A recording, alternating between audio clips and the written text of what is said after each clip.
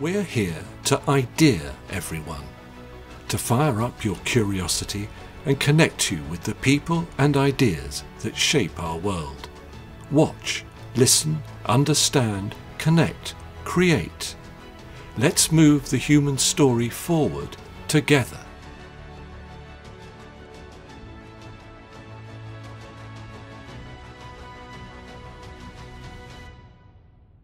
Hello and welcome to The Poetry of Science, a podcast which provides insight into new scientific research via the medium of poetry.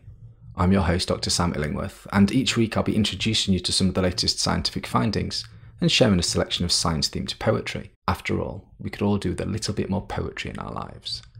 In this episode, I'll be exploring new research which has found that e-cigarettes have led to more than 1 million young people, aged between 14 and 17, in the US becoming daily tobacco users.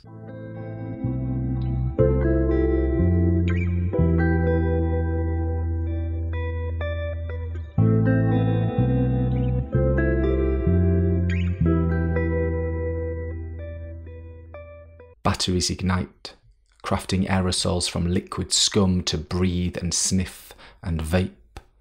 Mint and mango, menthol, berry, candied apples, sweets and cherry, tantalising tastes whose flavours run skin deep, as afternotes of heavy metals, bodily harm, and the gift of addiction linger on. This poem is inspired by recent research published in Pediatrics, which has identified how the 2017 rapid surge in sales of JUUL e-cigarettes affected usage among US youth and young adults. An e-cigarette is a device that allows you to inhale nicotine in a vapour rather than a smoke.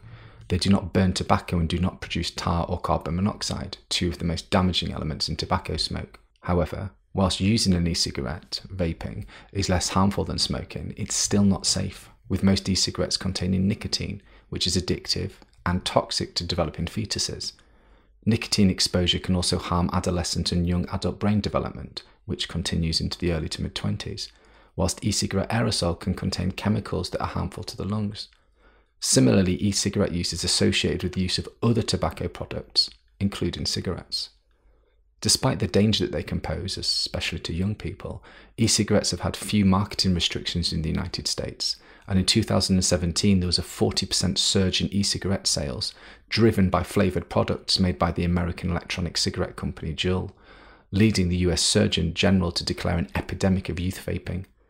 In this new study, researchers assessed two cohorts of youth and young adults aged between 14 and 34 years, one with baseline survey data in 2014 before the surge of JUUL products, and the other in 2017 as the surge in JUUL sales was occurring. Although the comparison of the 2014 cohort to the 2017 group shows a drop in the number of individuals who tried cigarette smoking, overall daily tobacco usage increased. This was led by a rise in daily e-cigarette vaping, particularly among those aged between 14 and 17. Among the 2017 cohort, this age group was almost 4 times as likely to progress to daily e-cigarette usage when compared to the 2014 cohort. 2/3 of all new daily tobacco users were also found to be aged between 14 and 17, which translates to over 2,000 new underage daily tobacco users each day between 2017 and 2019. In 2020, the smoking age in the United States, including for e-cigarettes, was increased to 21, and the US Food and Drug Administration, the FDA, also announced a ban on most flavourings in cartridge e-cigarettes. However, the policy did not include disposable e-cigarettes, e-liquids, or refillable devices.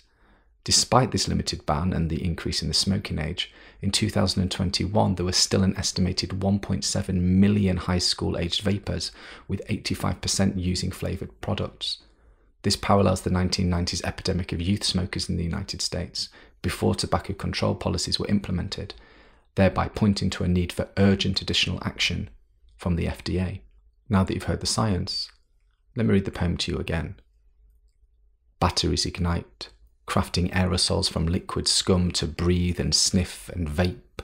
Mint and mango, menthol, berry, candied apples, sweets and cherry, tantalising tastes whose flavours run skin deep, as afternotes of heavy metals, bodily harm, and the gift of addiction linger on.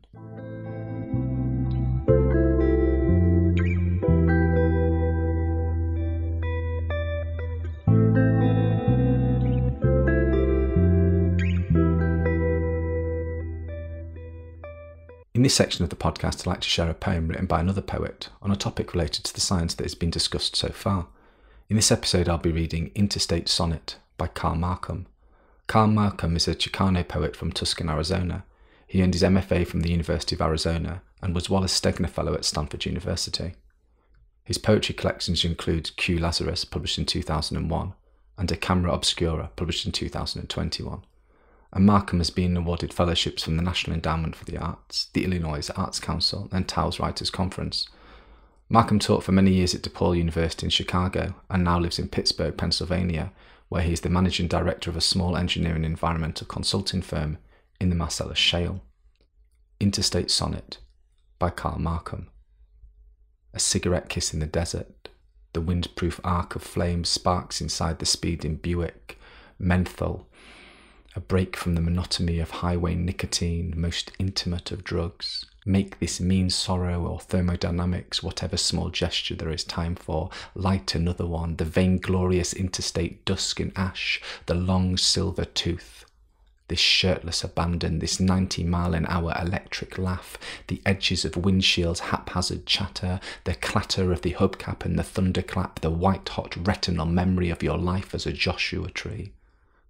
Permanence in the passenger seat, this long haul, this first drag, nothing like cinnamon, nothing like the iron taste on the back of your mortal tongue.